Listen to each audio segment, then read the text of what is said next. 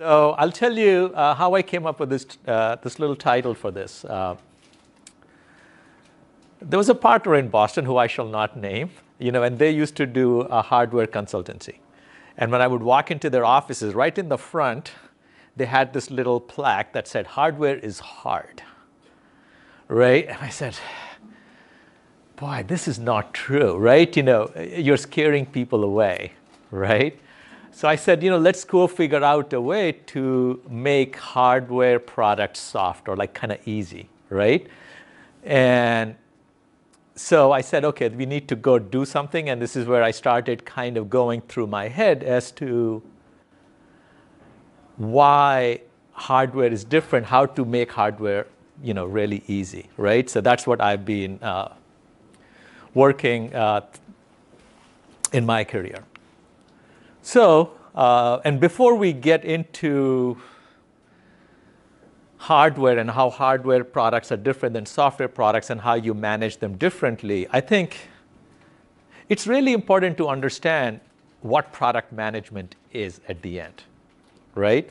When I was starting out my career, and for most of my career, there was no such thing as product managers, right? There really wasn't. At all the companies that I worked at, there was nobody who had a title product manager, right? It was just engineers, and that's it, and some product marketing people. And that's all what they used to do. And somewhere along the line, people figured out whatever engineers would design wasn't sufficient in the marketplace, right? Functionality was kind of the lowest common denominator that you needed to succeed. But you had to go way beyond that, right, to really have a hit product. And that's how I think really product management, at least in hardware product and the kind of products in consumer electronics that I have been building, all started. And so what I call product management, in my view, is really about owning the product. What I mean by owning the product, I mean owning the outcomes of a product, right? If the product is successful, then you have to make sure you share the success with everybody who contributed to the product. If it bombs, unfortunately, which a lot of products do, then it's the product manager's job to own up to it and say, you know what, I screwed up, right? That's really what it is. And you have to be willing to sign up for that kind of a job where you can spread the good stuff and take responsibility for all the not so good stuff that happens, right? You really have to own up to the overall success. And by the way, you have to know everything that goes into making a product successful, right? So it's not just, hey, I'm an engineer. No, I'm an engineer. I'm a salesperson. I'm a marketing person. I am doing everything, right? I have to have a good enough knowledge and an understanding of everything, right? And this is the reason why I tell everybody, product management is not something that is taught in school. Really, if you go to MIT or Stanford and you can do a PhD, you still have no idea how to build a product and bring it to market, right? Putting a box of cereal on the shelf, I can tell you from experience, is way more difficult than doing a PhD at MIT, right? I don't know if there are any MIT PhDs here, but I tell it to them as well. It is actually, putting a box of cereal on the shelf is way more difficult because you don't learn it anywhere, right? It is extremely, extremely difficult. You're going to have to use skills that nobody ever taught you, right? You're going to have to learn a lot of this, and there's no other way other than experience, right? And having gone through the process a few times and learned it the hard way. And this is the reason why when I heard of product school, I was so happy that at least there is somebody who is willing to impart the knowledge and the experience, right? And training people, sharing the wealth of knowledge that exists, how to go build products, right? And by the way, every product here that you will see has an interesting story behind them. These are all products that I have built. I have some samples too that I'm very happy to share, but the stories behind them are actually very interesting. And they're all examples of the success took a lot of product management. In fact, how these products were even conceived had a lot to do with really with product management at the end. A lot of the innovation that happened was in product management rather than engineering, right? So we will come back to some of these, and I'll tell you stories on these as time permits. So before I get going, right, let me tell you how I got into product management, because I think that's an interesting story. So I still consider myself a geek. I'm a geek. I love to do geeky stuff.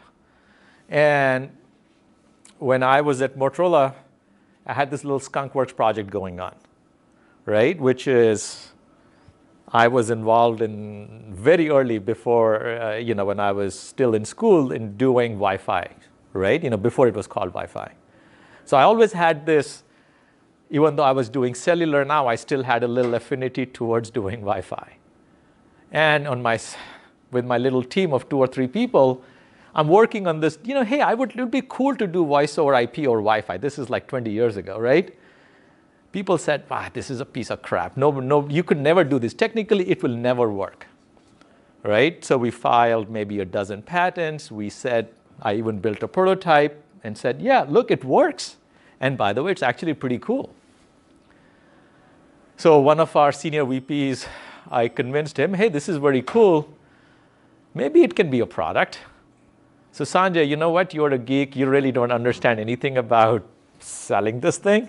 Let me go find you somebody who understands business to work with you. So let's go make a product, right? So he goes and he asks, he spent 6 months looking to find somebody who's going to work with Sanjay to go bring this phone with Wi-Fi and voice over IP to market. Guess what happened? Right? So I have this thing, and in those days, about 20 years ago, right, people are spending billions of dollars buying spectrum. And they look at this Wi-Fi stuff, which is free, and you're going to do free calls? Like, are you guys crazy? No chance, right? No chance we're going to ever let you do anything like this. In fact, they became openly hostile, right? All of these friends at all these carriers in the US, who I knew very well, right, at very senior levels, they look at me and say, Sanjay, you are our biggest enemy here right now, right? We're not touching this. We're going to kill this thing right here, right now. We're going to fill it out. We're going to figure it out. So none of the business guys want to touch or work with me. So my boss's boss comes to me and says, Sanjay, after 6 months of trying very hard to find somebody, Sanjay, I can't find anybody who's willing to work with you and risk their careers to do this with you, because they have no business. There's no chance. Not only they don't believe in this, they're going to actively be like killing this product. So he had to say, Sanjay, okay, there's only one option, right? Since there's nobody who's willing to work with you, and it's not because of you, it's because of all this other stuff that you're doing, there's only 2 options I have. We either kill this thing, or you can go run the business yourself and go do whatever you feel like, right? So I thought about it for a second and said, no, Bill, just give it to me. Let me try my hand at it, right? I'm a geek. I try this. And I said, you know what? Let me go figure something out, right? So that was my first thing, learning to take a technology and make it into a product, right? I never went to any school. I never had any training, nothing, right? I just got thrown into the deep end with a long rope that I thought was, I was going to hang myself with at the end, right? That's what everybody thought was going to happen. So, and this is the first phone, by the way. What you see is this is the world's first phone with voice over IP and Wi-Fi. This is about 18 years old phone now, maybe 17, right? And the first phone in the US that actually was running Linux and Java, so precursor to Android. Really, Android, a lot of Android came out of here. So I'm happy to pass this around. It probably doesn't even power up anymore. But this is my favorite phone because this is my first product, right? So we'll come to this in a second. But let me share with you my philosophy of product management, right? I told you I didn't go into any school, so I just made this up as I was based on my experience, right? For any product to be viable, right, for you to succeed as a product manager, there are 3 things that you have to always balance, right? And you have to align the star. If one of them is not balanced, you are in trouble. since I'm a geek, I'll start with the feasibility, right? Feasibility, what I mean by feasibility is technically it's doable, right? You're trying to do something that you're not violating some fundamental laws of physics, or it's not going to kill people, and all of this other stuff that can happen, right? So it has to be technically feasible. But being technically feasible doesn't mean it's a good product to do, right? The next thing you have to worry about, and you can do this in any order, doesn't matter, is somebody has to want it, right? If nobody wants this product, maybe technically feasible, who the heck cares about it, right? It's not worth doing if nobody cares about it. Nobody wants it, right? So you have to worry about what I call needs. Needs of your customer, needs of your partners, whatever other needs, requirements in the marketplace that you have. There has to be some demand somewhere. If you really strongly believe, you can actually try and create some demand too, but you have to solve that piece, right? But that itself is, so having a need and being feasible to do doesn't necessarily mean you still have a product. What is the most important job in a business? Make money. Yeah, exactly. You have to make money, right? Business exists to make money. If you can't make a business, I'm not interested in it, to be honest, too, right? I'm in the business of making money. We should all remember this, right? This is why a product manager's biggest job is to go make some money for the business. So you better figure out a way to get some return, right? You have to make some money. What it means is you can make money by selling it for more than what it took to create it, right? It's pretty simple stuff. So this is the triangle that you have to balance, right? You have to be able to make money, right? So you have to be able to make money, you have to be able to build it, and somebody has to want it. And none of this is one is not more important than the other. All of three of them are equally important, right? So let's go back to this phone, by the way, right? I thought when I was an engineer, I only did this piece, and I was so happy, hey, look, I got something really cool. Except people weren't quite sure who needed it, and certainly I had no idea how to make money, right? Even if I could create the need, by the way, I could tell people, right? I could go stand at a train station and say, hey, you could buy this phone and make free phone calls from this all day with Wi-Fi at your home. People say, yeah, I want it, right? Except nobody was going to pay me money to do this or make money. And there was no way certainly I could sell enough of these at a train station that I could actually make any real dollars for the company at the end, right? And what it meant was I have to go find a channel to sell it. And that channel wasn't willing to certainly not allow me to sell it. They, in fact, wanted to kill this product right away, right? So what did I do? How did this thing even come to life then, right? So the first thing that I did was I'm scratching my head and saying, okay, so certainly every customer that my business talks to, they certainly don't want it, right? I think the consumers want it. That was at least putting myself in the shoe of a consumer. Who doesn't like free? Who wants to pay money to a carrier, right? Nobody wants to, right? So I think I can create some demand, but I just don't know how to make any money and do anything. So I scratched my head a little bit and I realized, you know what, maybe there are some people who don't own Spectrum who may want something like this, right? So guess what I did? I went to all the cable companies, right? Comcast and Cablevision, and there are all these companies who want to offer mobility, who want to offer smart, cool-looking devices rather than those crappy old phones, right?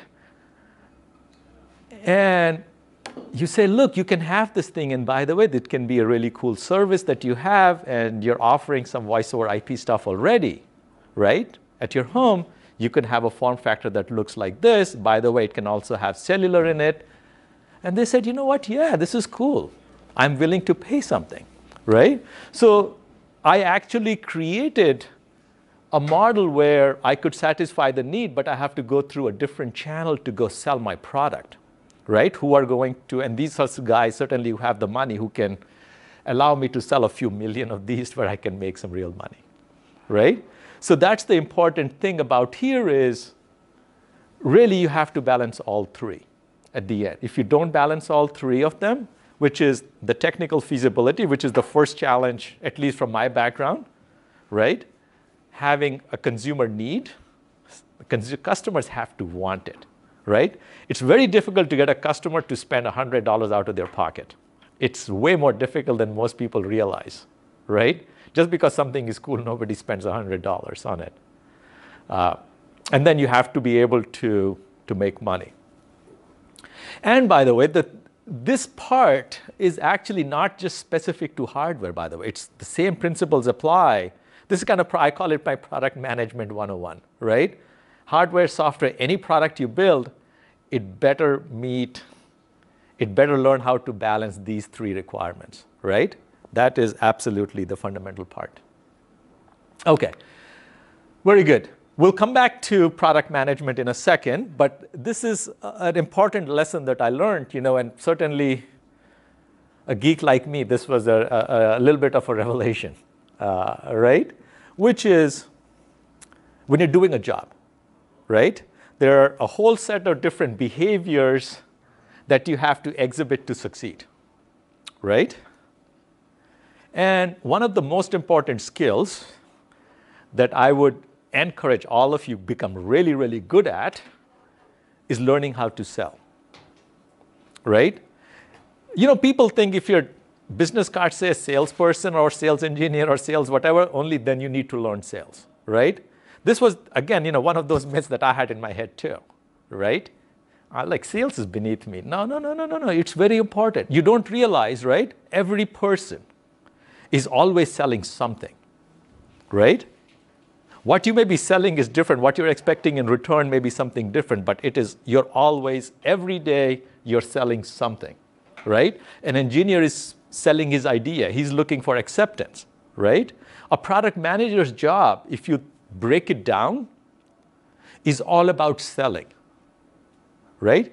He is selling an idea, a vision of his product to engineers. He's selling his vision of a product to his CFO or his CEO, why this can make money. He's selling the concept or the product that he wants to build to consumers, and he's going to sell it very differently. In fact, this is probably the most important job of a product manager. He is selling to a lot of different people with a lot of different expertise. He's going to have to learn to talk a lot of different languages very quickly. Right? How you sell to an engineer and why do you motivate an engineering team to build a product for you is different than go talk to the CFO, right? Or go talk to somebody who's actually going to buy this product, or go talk to the distributor, go talk to the channel. Why should a retailer stock this product and put it on their shelf, right? It's a product manager's job to manage this entire product. Okay, somebody wants us to leave already, right? So what I would really encourage everybody, right? Never lose sight of this fact that learning how to sell is a good thing, right? We all better get really, really good at. And we can all be very good at selling, by the way. You just have to realize, what are you selling? You really ask the question, what am I selling today? When you go to work in the morning, think about what are the two things you're going to be selling and to whom, and then how best to sell it to that person. Having that clarity in your head is extremely important for success, right? So it's a very, very important skill and something that everybody needs to know it, but for a product manager, you will not be able to do your job well unless you learn how to become a really, really good salesperson and learn to sell it to different people with very different motivations at the end, right? So extremely, extremely important. And I say it is an absolutely necessary skill. It's not sufficient. You can still fail, but if you don't know how to sell, you will never succeed, right? So this is like, in my geeky way, necessary but not sufficient condition, right? Very good. Okay. So now let's talk about what makes hardware different, right? And A lot of you, there are lots of books and lots of stuff that you will hear about product managing software products, right? And when I look at it and say, okay, why can't I apply all of the same principles that I learned to managing hardware? By default, you should always assume, yes, you can apply everything that you've learned, right? That is where you should start from. And then you can say, okay, what makes hardware different than software? And how do I adjust what I know, right? So here are a few things that make hardware a little bit different. I'm not saying it's difficult. It's just a little bit different. Once you understand what the differences are, you know how to manage those, right? So don't let anybody tell you hardware is hard. No, hardware is just a little different maybe, right? So the first thing is, everybody now knows, right? Nobody's doing a waterfall product development unless you're building an airplane or you're sending a rocket to Mars or something, right? We're all doing iterative product development, right? And that's what we do in hardware too nowadays, right? So I have never done a waterfall for any hardware in my 20 plus years of building product, right? What is different in hardware though, which is from software, is each iteration takes time, right? Software iteration, I don't know how often in your experience, you do builds. You could be doing them every day. You could be doing them every week, right? I don't see anybody who doesn't do a build, at least a full build every week if you're doing software, right? When you're doing hardware, you don't do an iteration every week. And the reason why you don't want to do iteration every week is it takes time. You're going to have to build new housings, you're going to have to build boards, and you're going to have to do some surface mount, build PCBs, and all of this other stuff. It takes time, right? And even if you could do them very often or every week, sometimes I've had to do that, they get very expensive very fast, right? Because you need a whole, some kind of a manufacturing line. You need 20 people to sit down, assemble. There's a whole bunch of other stuff. Now, in the last few years, some things have improved, by the way. Now I can do 3D printing that wasn't necessarily available 15 years ago, right? So some of my mechanical and ID form factor prototyping has become a whole lot easier than it used to be. But still, I think unless we have some fundamental new innovation happen, you can rest assured that, look, hardware iterations are going to take longer, and they're way more expensive, right? A typical iteration, I will tell you, if you're going to build in the US, probably about 4 weeks. That's the fastest you'll be able to do for any kind of mass production. If you have to go to Asia, you probably 6 weeks, right? Because just building something is not sufficient. Then you also have to go test it and do all this other stuff, right? So it takes time before you can have good feedback to say, now I know what I need to do differently, right? The other part which is different is manufacturing and supply chain, right? When you're building software, replicating pieces of code is very easy, right? It can happen instantly.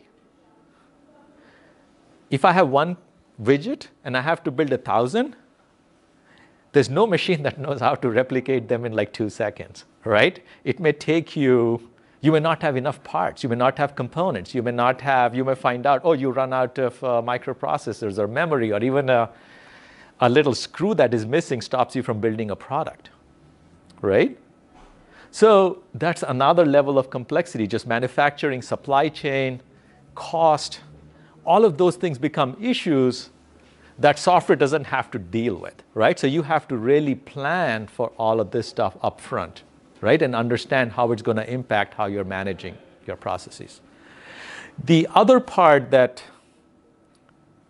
maybe is a little bit uniquely challenging for hardware is regulatory and safety concerns, right? In software, yes, you have this GDPR stuff. Now you have to worry about it. There are some things you have to worry about. But for hardware, it goes through the roof. You're worried about, can a kid eat some of these parts? Can a kid pull some stuff out? Well, if you have a radio in it, you need to get FCC certification, CE certification. There's no lead in the paint, no harmful chemicals here. It doesn't catch fire. There's so many different things that you have to deal with. And every country you sell is going to have its own regulations, right? This is just what we have to deal with. Don't get intimidated by it. It's all relatively simple. You just got a plan. You just have to know, right? Getting your arms around the problem is what is the most important. Don't let it be all surprises a week before you're launching. Oh, I didn't get approvals to sell this product in India, and I have all my advertising agency and everybody already and to go, right? You can't do that, right? And regulatory and safety concerns are landmines that a lot of people forget. And by the way, some of this stuff you don't realize till you actually build a product and you test it and say, you know what? Emissions are not meeting, right? So radio emissions are too high. It's going to interfere with my radio or TV or Wi-Fi, and I can't launch it, right? So you really have to mitigate all of those risks early in the process. This is what makes hardware different, but it can be all planned for. And then you should always remember hardware products almost always, at least I haven't built a hardware product in a long time, which didn't have some firmware and software and cloud and all of this other stuff to go with it, right?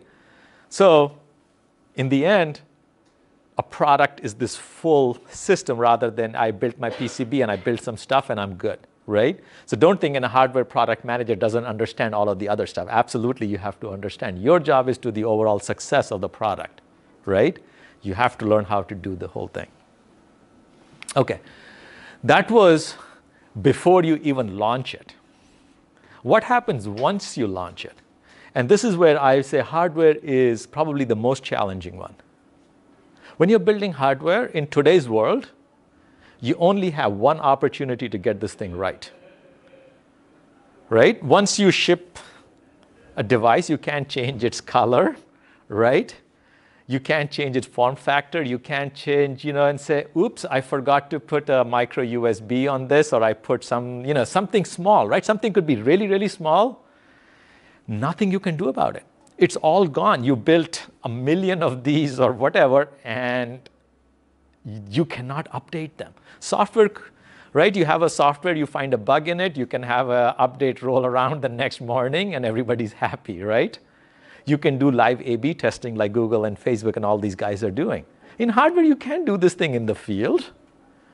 You have to have a different level of confidence when you launch the product, right? You can't have 100 million flavors of everything. You got to decide what are the 2 things you're going to do and how you're going to do this, right? And then, anytime you build hardware, and this is what scares everybody, by the way, is inventory. In software, when you build software, there is no inventory, right? You can do replication of code on the fly and you can ship it on the internet and everybody has it, right? When you're building hardware, you got to plan for it. You got to decide how much am I going to build? How many parts am I going to buy, right? And too little, if you build too little, then you got a customer demand that you can't satisfy and you're leaving money on the table, right? No business wants to do this.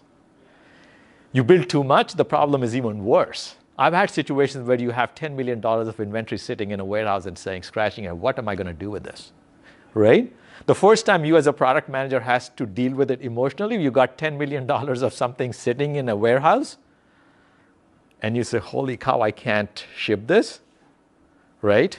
You're going to have a sleepless night. And you better learn how to get comfortable with that, right? Because if you can't get comfortable with it, you won't be able to figure out how to deal with that situation, right? The stress is just going to kill you, right? So it's very difficult. It's very difficult. These are really the challenges of, you can try and mitigate it, right? This is why you can do over-the-air update for firmware on most of these products now, right? That helps. It can fix bugs. The worst thing that can happen is, right, which has happened to me once, by the way, which is you launch a product and the government or somebody comes and says, you know what? You're going to have to do a recall. There is a problem, right? You all heard of recalls, right? Recalls are like the ugliest situation that you can ever imagine when you're building a hardware product, that the government says or somebody says, you know what, or you decide yourself. There's a bug. Consumers are really unhappy about this, and you're going to have to recall it. Just please, the risk is so high that you have to say, bring it all back. I'm going to, it hurts your brand name, it hurts your bottom line, it hurts your own personal reputation, it hurts everything, right? Nobody's going to be happy. So the threshold that you have to think through when a product manager says, you know what, I'm ready to launch this product, right? That's a lot of burden. If you just sit back and just think about it, right? A week before or maybe the night before the product is going to officially launch and you're going to stand on a stage and you're going to show this beautiful piece off and everything, you have to make a decision. Is this product ready or not, right? And this is not a $5, $10, $100, $1,000 decision. Usually it is. We're talking millions and millions of dollars, right? Depending on the scale. It's not for the weak of heart, right? And I've had to make decisions, right? And I'm going to tell you another secret, by the way. No product, whether hardware, software, that I know has ever launched where you can say there are no bugs in this thing, right? There's not one product that I've ever done that I believe nobody's ever launched that you can say with certainty that there are 0 bugs in it. Every product, in my experience, you sit down the day before you launch or the week before you launch with your quality team and say, okay, tell me all the bugs that there are on this list, right? And they're going to walk me through, Sanjay, we got 20 bugs in this thing and this whole laundry list of stuff. And you, as a product manager, has to decide, do I launch it? Do I not launch it, right? If you launch it and it has real problems, you got egg on your face, right? If you don't launch it, your CFO is saying, okay, Sanjay, where is the product? There's all this money and revenue and margin that we were expecting, and it's on our books, and the whole market and the street is expecting it. Where is it, right? It's like a no-win situation. So you really got to make these tough calls. And it's all a product manager's job, nobody else's job. It's a product manager's job to figure out what is he or she going to do at that point in time. And this is what makes hardware different, right? It's the little stuff that makes hardware different. It's not little, it becomes big. It just requires you to have a different level of maturity and confidence in the product that you're going to launch, right? And for this reason, you have to put processes in place where you can get validation of your product before you launch it, right? So one of the things that at least that I do is, we talked about iterations, right? I've never launched a hardware product without doing at least 3 iterations, right? And by the way, if you say my product is perfect in the first iteration, then I say there's something wrong with your process, because that means you're not taking enough risk in that product, right? If it was so simple that you could get it right in the first time, it's probably not worth doing, right? So at least every product that I do, I would say you should plan for 3 iterations, right? The first iteration is, I have a vision of my product. I kind of wrote down a product requirements document, whatever, and I build it. The engineers go build it, right? And the engineers most of the time will say, Sanjay, this is how we spec the feature, and we built it. Whether somebody needs it or wants it is a different situation. They'll just say, this was the spec, and I built this. And they're very happy, right? So the first iteration is to just say, can the engineers build what they said they were going to build, or what you told them to build, right? And I let what I call engineers do their engineering testing on it, right? Can they at least build to what was spec'd out on a piece of paper, right? I never give that engineering build to a customer ever, right? One of the things that I learned in hardware is it's easier to tell a customer the product doesn't work than to give somebody half working something. Because then trying to tell why it doesn't work and all of this stuff is such a big mess, they will not trust you. It's easier to tell them it doesn't work and I'm not ready to give it to you, and they'll be fine with it. Maybe they won't be too happy, but you can manage it. But managing a half-working product or a half-working sample is looking for a disaster, right? So never do that. The first iteration is always, hey, look, this is for my own internal testing, and we're going to do it that way, right? Me, if I'm running engineering as well, I would get 1 or 2 samples to see how it's doing, what additional feedback that I can get. But again, this is just kind of in the family at that stage, right? The next iteration that I build is something that I say, and I insist on, let's give it to some people who don't have an emotional attachment to this product, right? You know, me and my engineering team, they all are emotionally attached. This is our baby, right? We're never going to call it ugly. It's important to have some people tell you, you know what, this is wrong, and this could be better, and this other thing could be better, right? It's good to get this independent feedback, because if you wait till the end and you launch this thing, this could get really ugly very fast. So it's better to get feedback early rather than after you spend the millions and millions of dollars, right? So you let it out. You give it to some people who don't believe in the product. Give it to your friends or family, right? I've always given a lot of the products since I was in consumer electronics. I give it to my kids and say, go use it, right? Just don't go put a picture of it on the Instagram or something else, but you can go use it and tell me what you think. And my son is sitting there smiling, right? And kids have given me the ugliest feedback, right? My wife has given me ugliest feedback. My engineers' families have given us feedback that you say, you know what? Why did I not think of this? Right? Because they're not attached. They're not thinking of it from the way you think, right? But that's my easiest way for me to really get consumer feedback in whatever little science experiment that I can create. And you sit down with all of that feedback, good and bad and ugly, and then a product manager's job is to go prioritize it, right? And say, these 3 things can be done, these 5 things can't be done. If I can't do these 5 things, do I still launch this product, or do I just kill this product, right? I've had cases where I killed a product based on the user feedback that we got, and we said, you know, it's not worth launching it. It's just waiting. It's a recipe for disaster waiting to happen, right? Go back to the drawing board. It's better to do it, go back to the drawing board then, rather than launch it and then lose 10, 15, 20, $30 million and then have to re-engineer it in any case. So you waste time, you waste money, and you're kind of in a snake and ladders game, right? You're back to square one again. So these are all the things that you really have to worry about. Okay.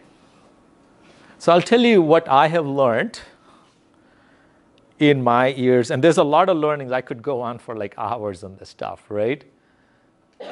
When you're dealing with hardware products, and they're not only hardware, as I said, there's hardware, software, firmware, cloud services, apps nowadays also to go, and so on, right? Learn to simplify the problem. As an engineer, when I was growing up, right, everybody would be proud that they solved a difficult problem, right? And how difficult the problem is and how smart they were that they solved this awesome, awesome, challenging problem. As a product manager, I hate that. I want to solve all the simple stuff, right?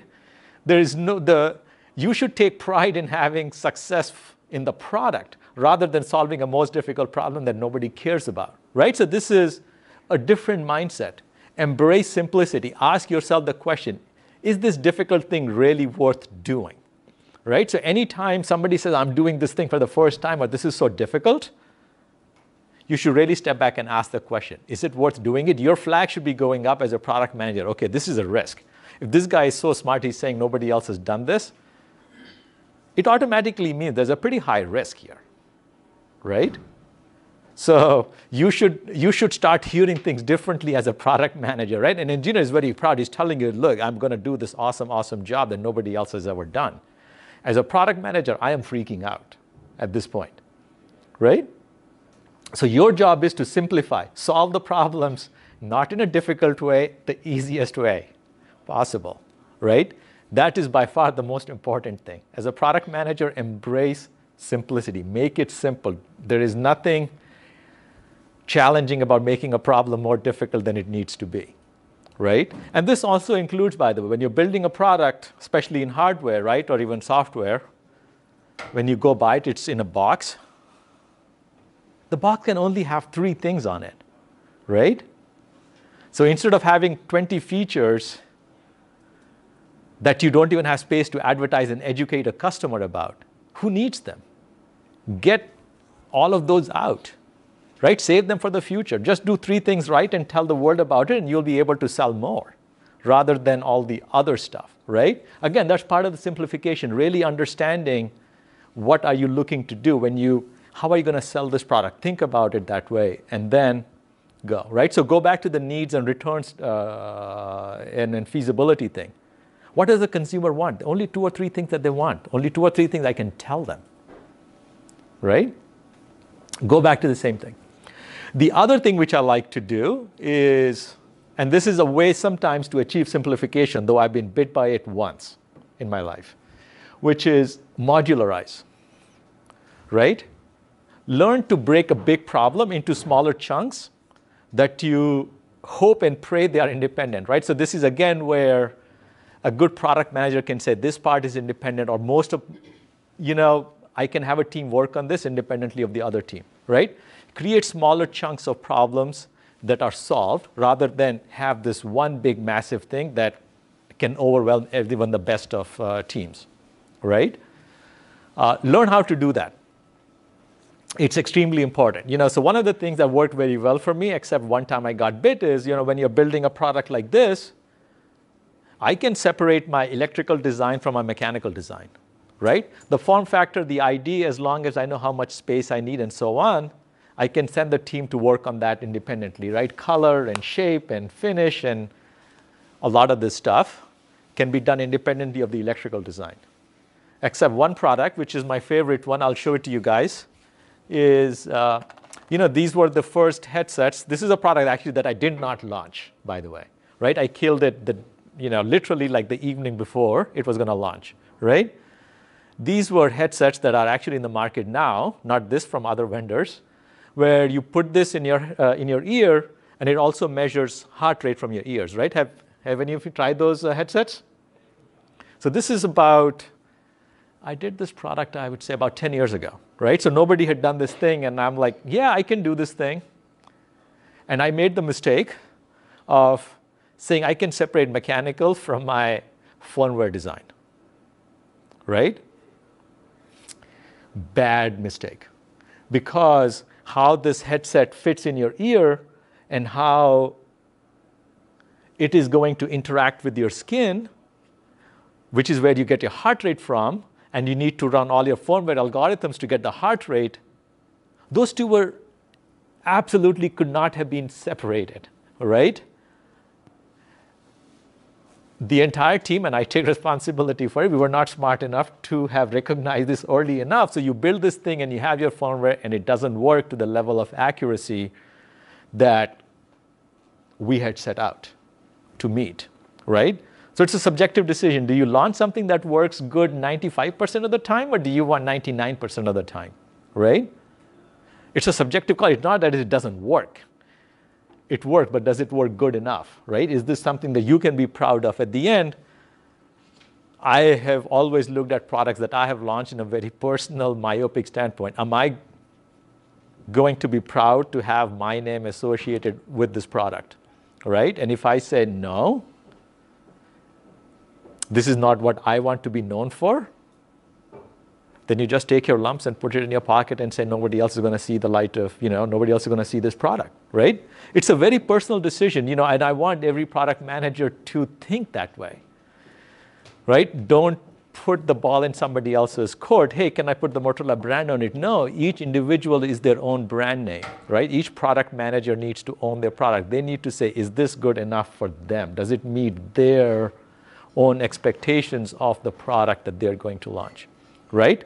In hindsight, by the way, we probably should have launched this, right? 10 years later, I would be, I would say I made a mistake. We probably should have launched this because given the technology, even after its evolution over the last 10 years, it hasn't become any substantially better, right?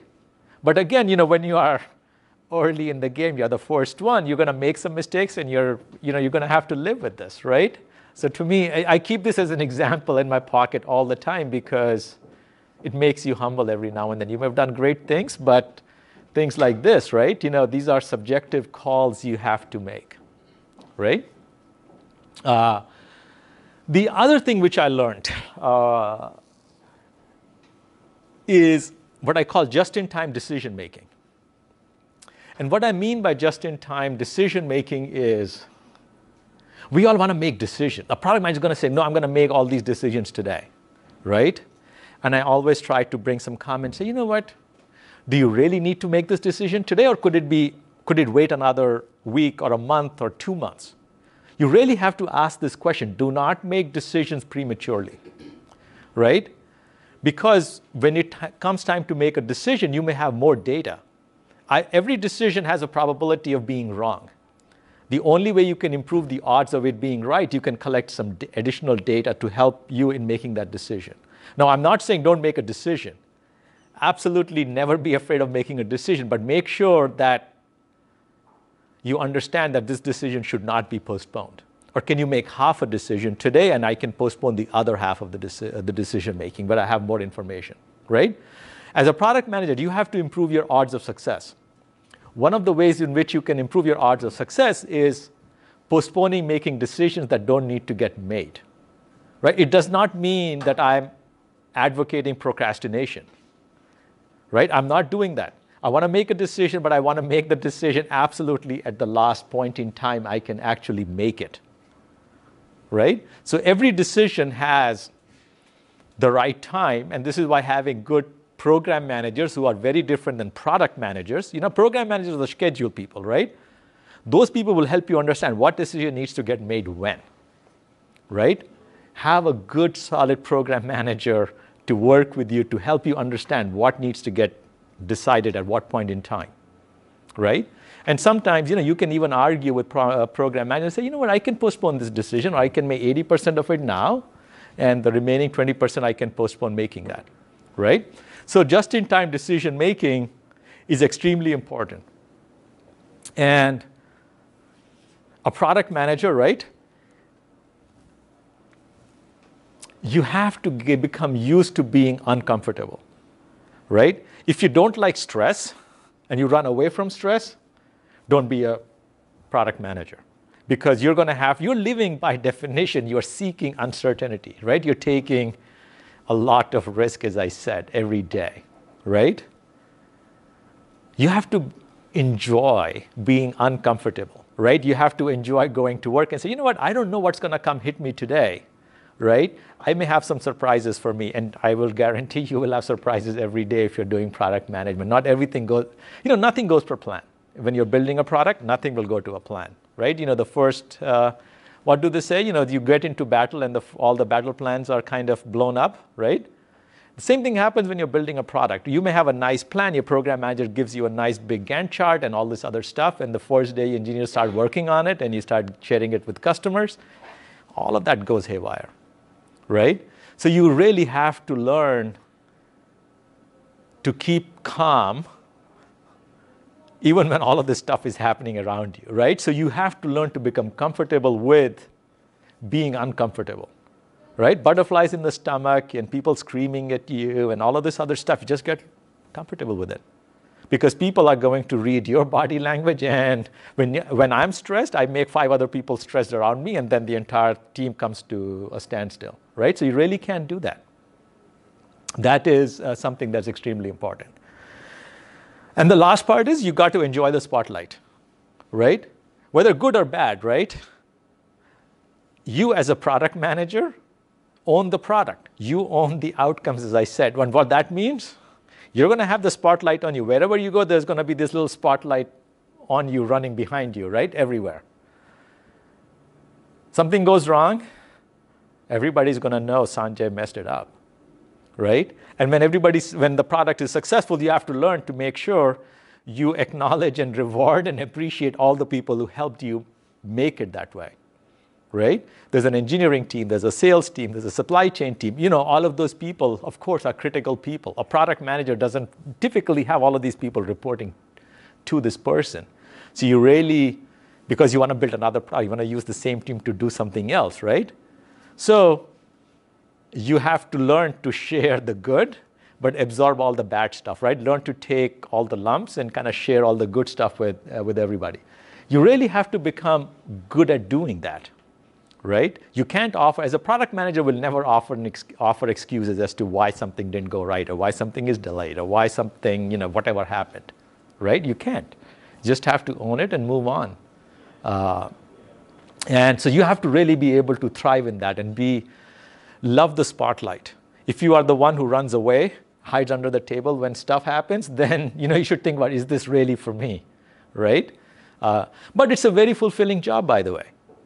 Product management is by far the most satisfying, at least for me. When you see a product that you've engineered on the shelf, right, or you can go see it on Amazon, the thrill that you get, right, is absolutely amazing. I tell people there's no high like seeing a product that you built on the shelf someplace, right? That your kids can buy it, you can go show it to your parents, they can go buy it. You can see strangers on the street use it. I was surprised. I was at Costco yesterday, right? This is another one of those products I built.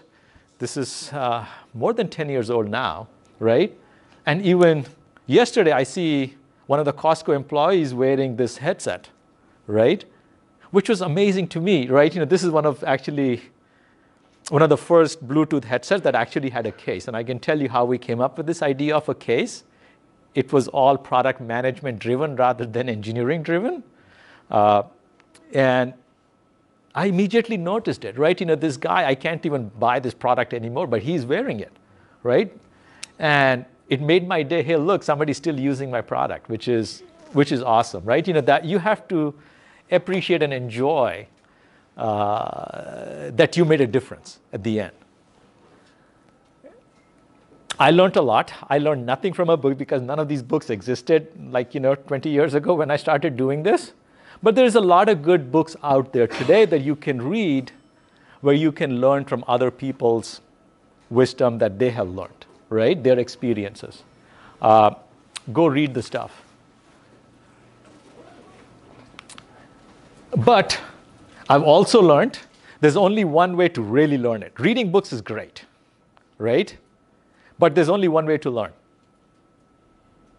which is by doing it. Yeah, that's the only way. You're going to learn tennis by sitting, watching YouTube videos or reading the theory of tennis? No, if you don't go to the court and hit some balls, you're never going to learn it, right? Right? Andre Agassi's dad, I heard, made him hit 3,000 balls every day, right? You need to practice, practice, practice. So if you think you're going to become a product manager by reading books or listening to somebody or me giving you advice, no. The only way you're going to do it and become good at it is by actually doing it, right? So practice it. Product management is one of those things. Engineering you can learn by reading a book and you can learn some theory. Product management, there's no chance. You got to go and do it. You got to go out there and put yourself out there. Practice, do it, learn, make some mistakes, get a bloody nose every now and then, and that's how you're going to go, right? I call product management is like baseball, right? Not everything that you do will be successful. Not every time a batter goes into the batter's box, he's going to hit a home run, right? If you can hit a couple every now and then, that's probably good, right? And that's the mindset that you need to have is, if I don't do this, if I don't get down and get my hands dirty, you will never succeed, right?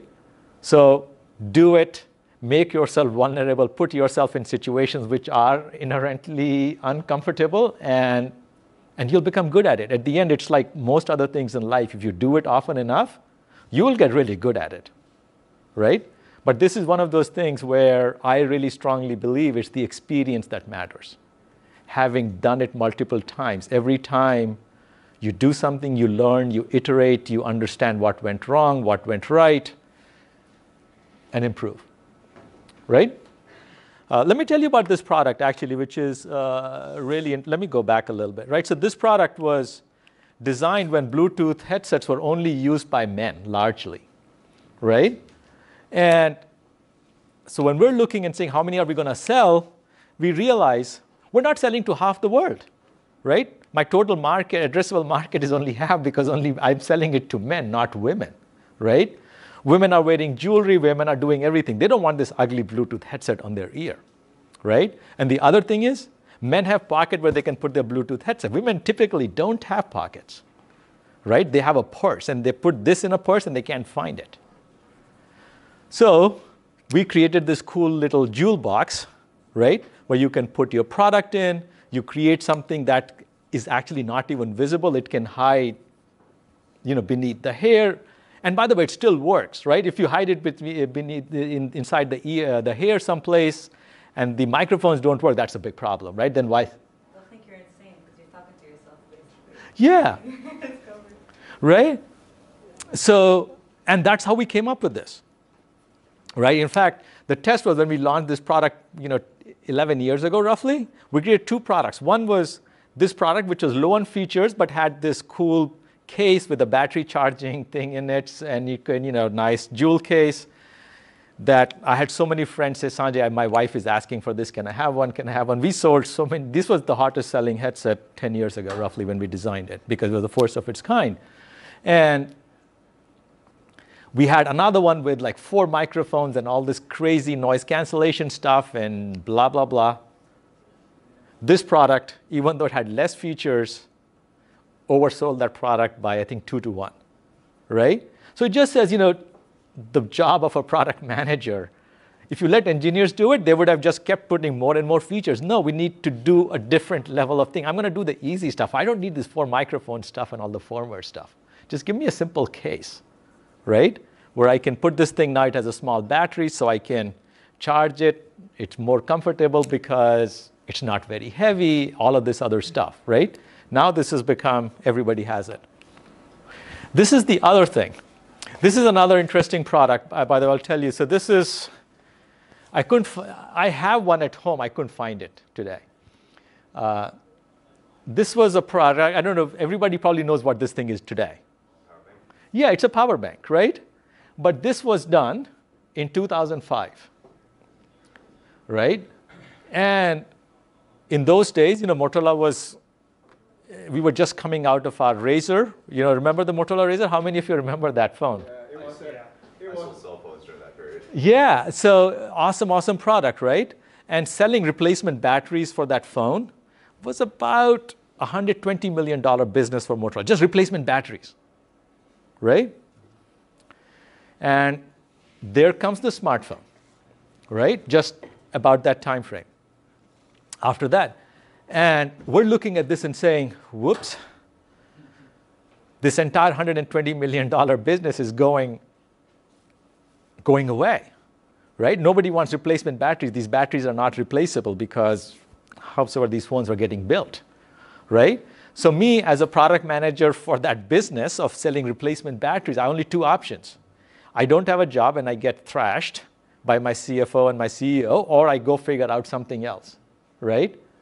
And we said, so we stood back for a second and said, okay, my Razr used to last a week without a battery getting recharged. My smartphone only lasts a day. Okay, so even if I don't need a replacement battery, the need for battery has not gone away, right? What product do we create to serve that itch, which we know is there, right? This is when we came up. There was no battery bank in the world at that point in time. This is what we came up. And we said, you know what?